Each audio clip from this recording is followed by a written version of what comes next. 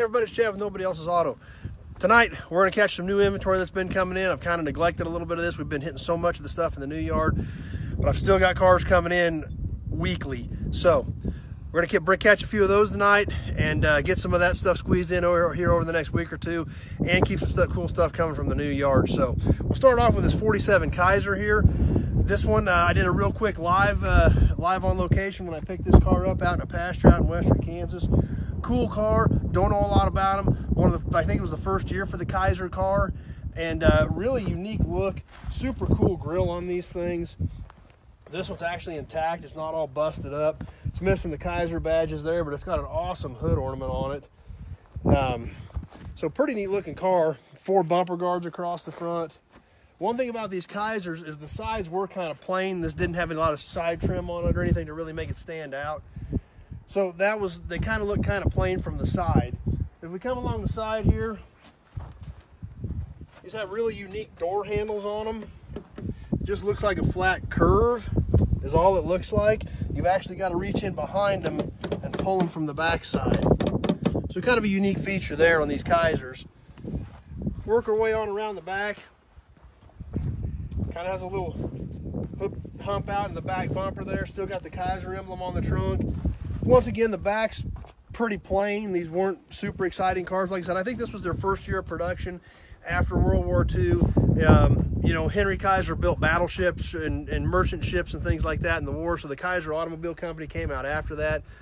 So that's probably why these were kind of plain, more utilitarian looking. They were just getting their feet under them, just getting rolling with production. So I think that's why these earlier Kaisers were kind of plain looking. You know, obviously down the left side looks about the same. Take a look inside of this car. Dash is all still there. Horn ring's kind of cool. It mounts kind of on the back side of the steering wheel. Still got the Kaiser hood horn button in it, or steering wheel center, I guess. So definitely a unique car. Not the most popular car in the world, but it's different, and that's what's cool. You know, you don't see these every day. You don't find them every day. So definitely got to bring them in and save them. Next to the Kaiser, we'll work our way on over to this Buick 69 Electra. This is another one that come in from Dad's place. He's got one more lot. We got the big lot cleaned off, but we've got about 30 more cars yet to move throughout this year, so we'll still have a few things coming in from there. That's where this 69 Electra came from. This car's, for the most part there, the front bumper and grill assembly is gone. We can take a look inside of it. The dash and everything's all still in it.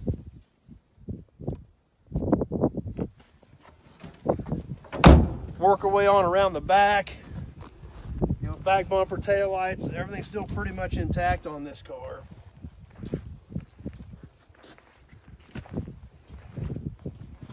Missing a few little pieces of trim here and there, but minimal rust, pretty straight old car.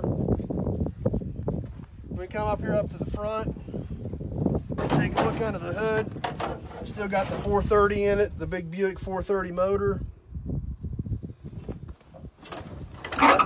So still a lot of savable pieces on that one. Last one we're going to bring you tonight, got a 64 Chevy Bel Air 4-door. Kind of just an old car that looks like it got parked. All pretty much body panels and everything's all still here. It's dinged up and dented up a little bit. Somebody put Cutlass wheels on it at some point, so they were probably cruising it around like that. But not a terrible old car. Just a 4-door, but even the 4-door stuff's getting hard to find. So definitely want to save it. Don't want to save it, bring it in and line it up, because somebody's going to need something off of it. But all the way down the side of this car, still got the Bel Air badges on it.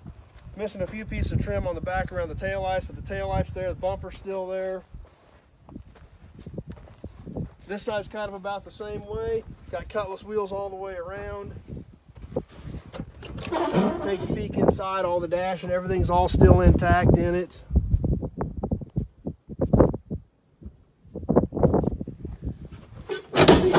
So it's kind of crazy that it is just a 4-door, but anymore even the 4-door stuff's getting kind of tough to find. So we're going to bring them in, line them up, and there's going to be stuff people need off of them. So anyway, that's what we've got for tonight. Got some more new inventory to bring you. Going to work on some other cool stuff too. So as always, appreciate you hanging out with us tonight. Appreciate you taking a few minutes out of your day to hang out with me and check some cool stuff out. As always, if you have questions, give me a call, 620-786-4428. That's the only way to get a hold of me, to talk about what you need, to see if there's anything I've got that can help you with your project. If you're on Facebook, please like the page and tell your friends. If you're on YouTube, please subscribe, and we will keep bringing you some more cool stuff. Thanks for watching, everybody. We'll see you on the next episode.